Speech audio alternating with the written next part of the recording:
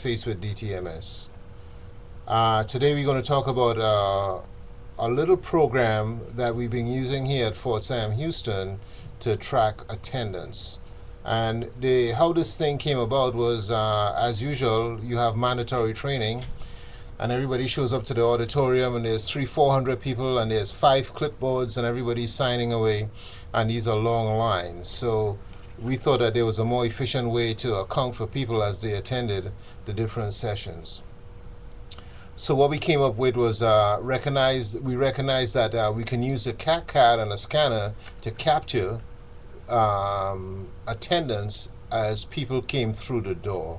And so essentially what I'm going to demonstrate today is a little program that we put together using Microsoft Access that allows anyone to capture attendance at any event. It doesn't have to be training, it could be anything that you have at your location.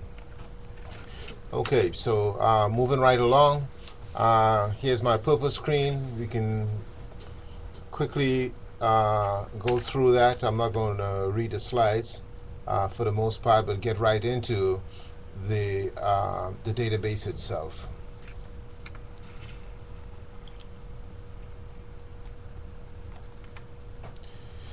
Okay, so this database, once you have it installed on your computer, now I suspect that everybody in DoD who has a government laptop, more often than not, more likely 99.9%, has Microsoft Office installed. And in that install is Microsoft Access. So once you receive this database, should you decide to use it, there's no special configuration that you got to take it to the IT person, and all you need to do is copy the file onto your computer and begin using it. So there's no technical support that you would need in the beginning as you begin to use the computer. Before I go in, you see I have 2 little scanners on the top. This is what they look like, the ones that we bought. At the end of the slide, there's a location where you can buy the scanner and the model number, etc. The only thing I want to say about the scanner at this point is that ensure that the cord that comes connected to the scanner is a USB cord. This cord, the USB is important. Anyway, so you have this database. You get it on a disk, you copy it over to your hard drive. You have your scanner, you plug your scanner into the USB port, and you click the icon for the program. And the first thing that comes up is what you see on the screen right here. Now, most computers have security enabled, and you might have these little pop-ups that come about that prevents you from going directly into the program. So I just wanted to put this in here, so in case that happens on your computer, all you got to do, for the one on the left where it says security alert, you select enable the content and click OK, and the screen it goes away and the program is functional. The same thing for the one on the right. In some people's cases, it would probably take you right into the program. Then that's fine. So this screen here is a screen. The next thing that would happen, or that you need to do, of course, is to select the training that you are conducting. Now the list, there's a pre-populated list in there of the common training that's in DTMS with a DTMS class number and the description of what the training is all about. Have no fear, you can put your own training in there if you need to, and I'll show you how to do that later on. Nevertheless, in this particular case, let's just say we're going to do a healthcare personnel detainee healthcare training. Once you select the class, then you click on begin scanning. Once you click that button, another screen appears, and this screen here is the main screen that you would see and you would use the most as you go about taking attendance at the events that you are responsible for. It's pretty straightforward. I have some notes that's on the screen in the slides here. As long as you follow it, all you have to do really is aim and shoot, or just scan the card, and the name gets recorded against the class that you selected previously. So if you look at the top of the screen, it says event. It was the first, in this particular case, is ethics. So that's the class that you taken attendance for at this point. There's a button that says ready to scan. You don't even have to click that button initially. You just go ahead and start scanning. Now, as you begin to scan, what you would see, let's just talk about scanning for a minute, by the way. In the scanning phase, you can scan a couple of ways, and some people hold the card in their hands. Other people put the card on the desk and then scan it. Either way, the scanner needs to be like 5 or 6 inches away from the card, from the CAD card. On the CAD card, there's 2 sets of barcodes. The one that you have to scan is the one to the front. The one to the back is of no use to us for this program.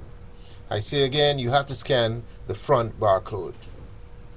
So you have the card on the desk or in your hand. It's 5 to 6 inches away. You pull the trigger on the scanner, and the red beam comes out, of course, and covers the barcode, and you hear a beep. Once you hear the beep means that that card was scanned. Once the card is scanned, the person's names appear to the right in the little box that where it shows a list of names or attendees, and the date and time that you scanned the card. Also, to the center, it says success, scan our next card. Now, with long lines and at the rate that the cards scan, you need to be careful and ensure that you hear the beep or confirm that the person's name shows up on the list before you scan the other card. Another note to point out, you can have 2 scanners on one computer. However, both of you all cannot scan at the same time. So you will have to alternate scan if you only have 1 computer and 2 scanners and you're trying to get the line down rather quickly. All right, so you scan card after card, and it takes about a second and a half. I want to point out something about CAD cards. 99.5% of the cards are going to scan. You're going to meet a 0.5% whose card, for whatever reason, wouldn't scan, and we have encountered this in the past, or currently we encounter it all the time, and we always have our true and tried handy clipboard on the side so that they can sign in manually as opposed to scanning the card. Afterwards, you can go back in and type in their information. But for the most part, everybody, 99.5% of the cards would scan. So you might do a couple events and everything worked fine, and then on your 6th event, there's 2 people's card who wouldn't scan. Obviously, they're keeping back the line. You just move them off to the side, have them sign in manually, and you can continue scanning so that your operation flows smoothly.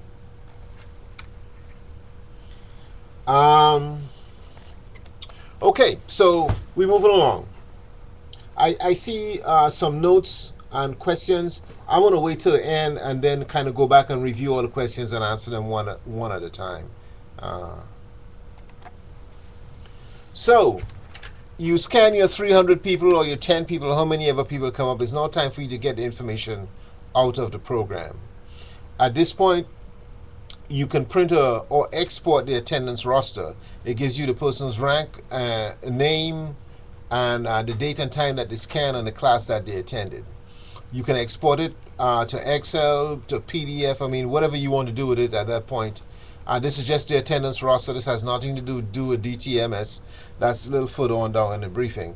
I'm just saying, if you have to present to your high-ups or you just for your own records as to who attended and what time they attended and what class they attended, then this roster here is for you, in that you can export it to whatever format you prefer.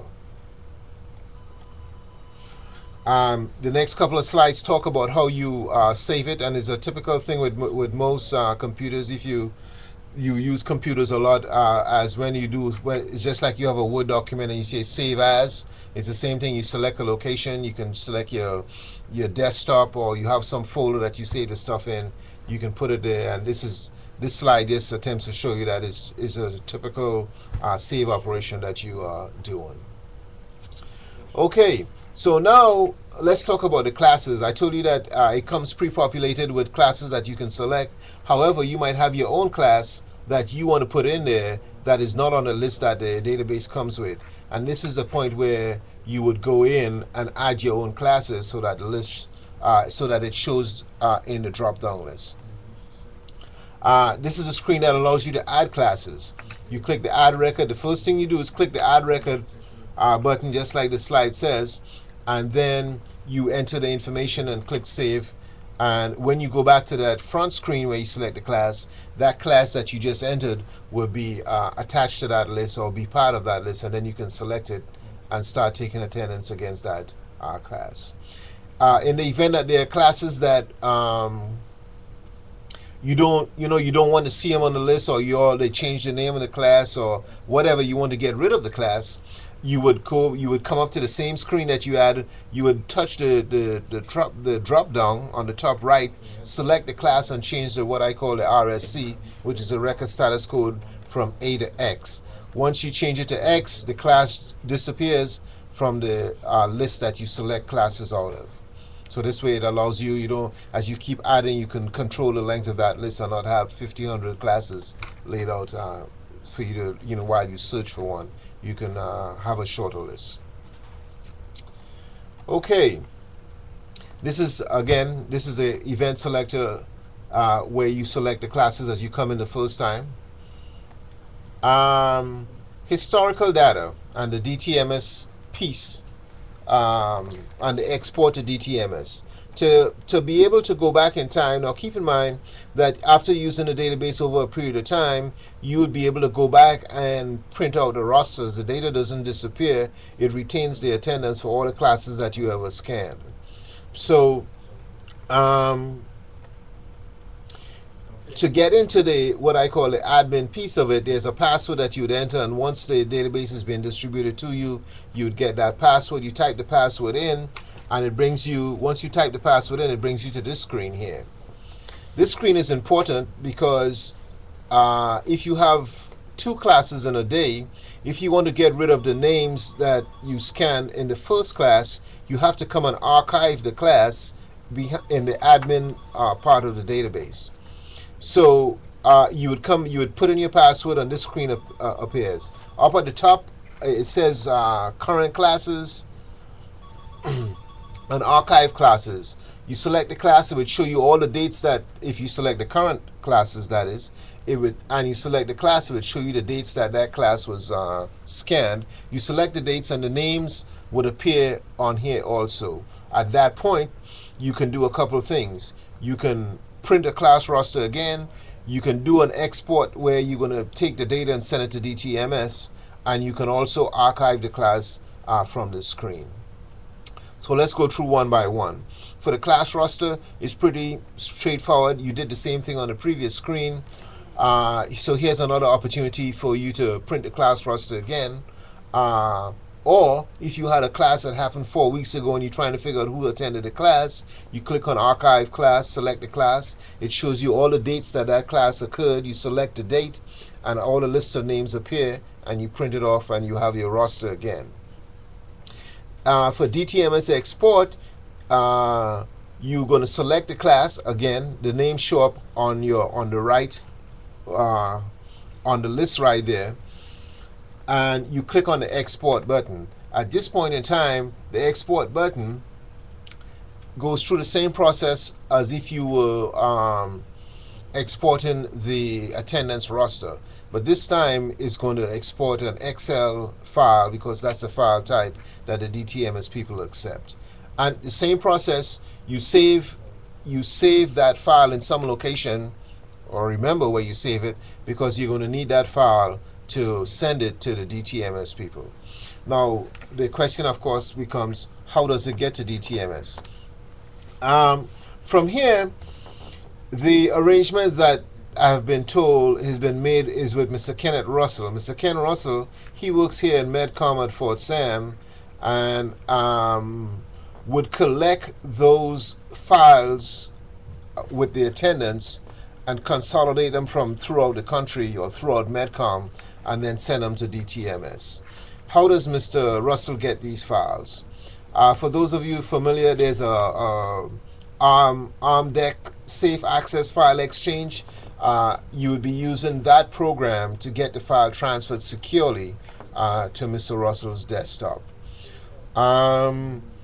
If you need more information on the AMEDDC process, there's a link in the slide. You just click on it and it will give you all the things that you need to know. It's a typical AKO thing. You log in, you create an account, and you upload the file to them. And then Mr. Russell either logs in and downloads the file and then sends it to DTMS. If there's any question with that aspect of it, you can of course give him a call at 221-8013. That's 210 area code. Okay, so that's pretty much it. Here is the scanners that we use. It doesn't have to be this one, this particular model. The point to remember about the scanners that it needs to be able to scan PDF 417 barcodes, and that any scanner that can meet that criteria you can use. But this is the one that we've been using, and its work is pretty quick, and it does what we want it to do, so which is why I put it on there. But by no means you have to use that one if you don't want to, if you have another PDF 417 scanner. I want to reiterate the part about the cable. The cable is important when you buy the scanner. The scanner normally comes in a box by itself. When you're ordering, you have to order the cable also, so don't forget that. Otherwise, you'd have a scanner with no cable to connect to the computer. Before I take any questions, there was some little notes I made. There's some limitations to the program, and I just wanted to point out the limitations before I take the questions. One of the limitations, the biggest limitation that I see, is like you have, I don't know, you're doing training for a day. You have 3 classes. Everybody's supposed to attend all 3. Well, you expect everybody to attend all 3. You at the same location. You can clearly see where I'm going with this.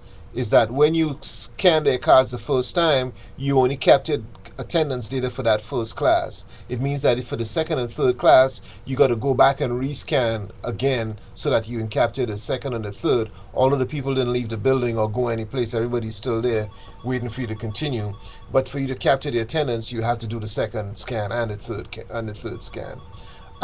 It is a limitation that we recognize here, and at some point I suspect if there's what should I say, feedback from the field that that's a big issue, then the powers that be where I work would have me go ahead and add that functionality where you'll be able to select the number of classes you have and just scan the individual card once, and it would apply to all 3 classes.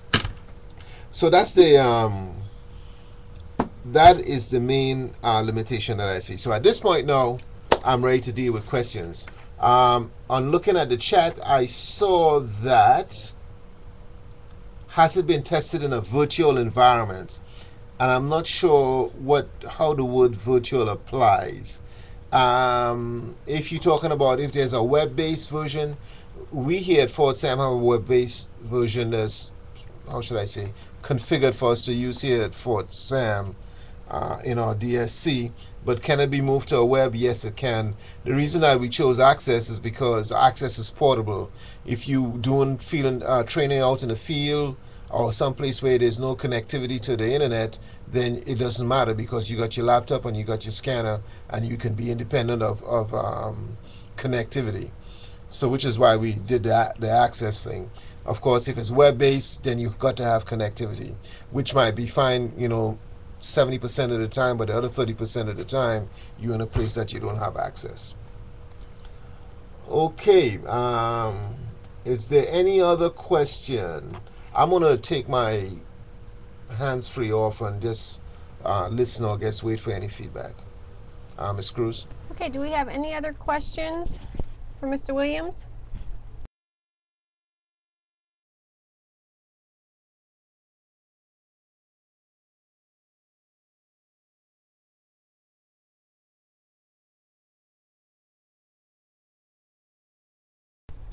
Okay, Mr. Williams, there is one in the chat box. Do you see that? I'll bring it over to the middle so it's a little larger.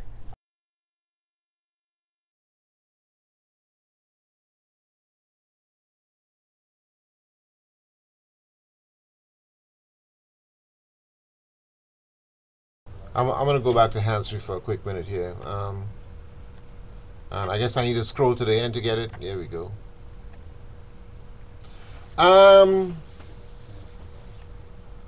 Let me just take them in the order that they came in. So after the virtual, we had Rupi, Miss Rupi. Yes, good point about the immunizations.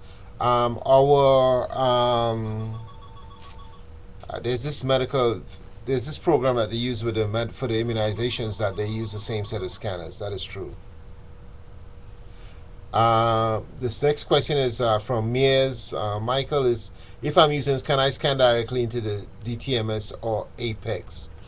DTMS, no. DTMS is kind of, we've been trying to work through Mr. Russell to get where we can connect directly here at Fort Sam, connect directly to DTMS to upload the data from our database to theirs. And so far, that hasn't come about. As you might imagine, they probably very skeptical to have people have that. In other words, I don't think they want to manage so many people coming in with different. They would rather we consolidate the data like we're doing right now and send it to them that way. But there's no direct link to DTMS at this point.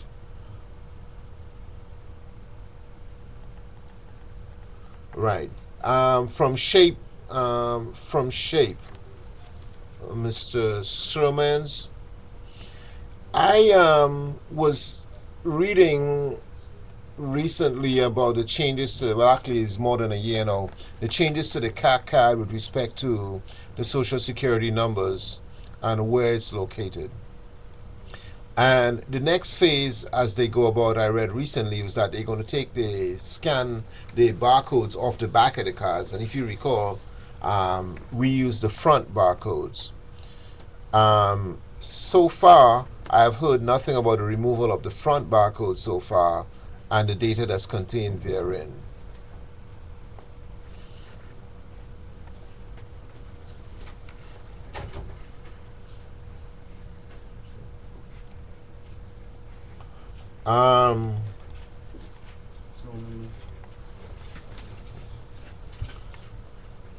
I think that's about it on the questions as far as I see. Any other questions, or do I need to clarify anything that I said previously? Anyone else? Last call for questions.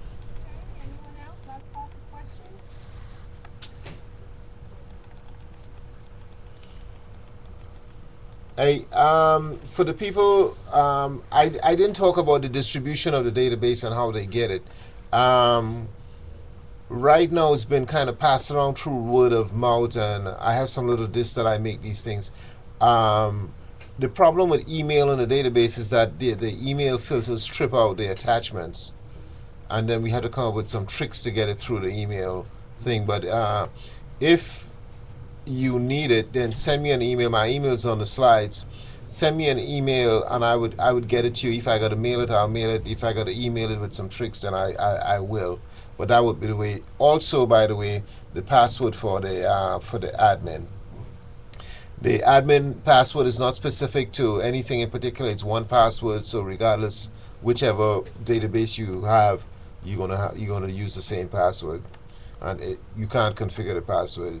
And I just put that in there so that people don't play about with it. The one other thing I didn't talk about security-wise with respect to where you load the database, clearly it needs to be on a government laptop so that when that laptop is destroyed or turned in, that hopefully the drives get wiped. But this is added precaution. If you change in laptops, then clearly go in and delete the database off the drive, if you will. Of course, at that point you lose all your data, so you might want to print out your rosters, or at least copy it off of there so you can move it to another one. Hey, Ms. Cruz, I think that's about pretty much. I hope I was Well, Mr. Williams, I hope I was kind of clear. I seen Mr. Jones Darren. He was supposed to use those kinds when you nature between the oh, okay. Yeah, somebody who was around when we did it the first time, Mr. Jones. Thank you, Mr. Jones. okay, Mr. Williams, you still have about 10 minutes left. I don't know if you want to actually, as we did in the demo, show via your camera.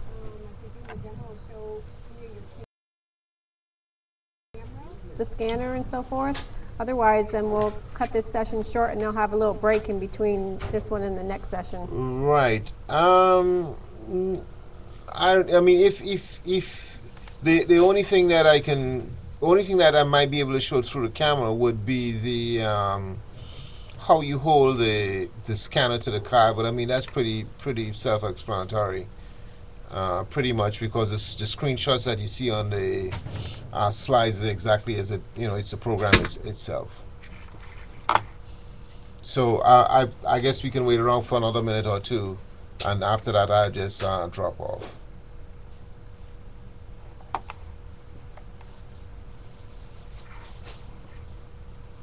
Okay, does anyone else have any questions? Okay, great. It looks like there's none. Thank you, Mr. Williams. Hey, thanks, ma'am. Hey.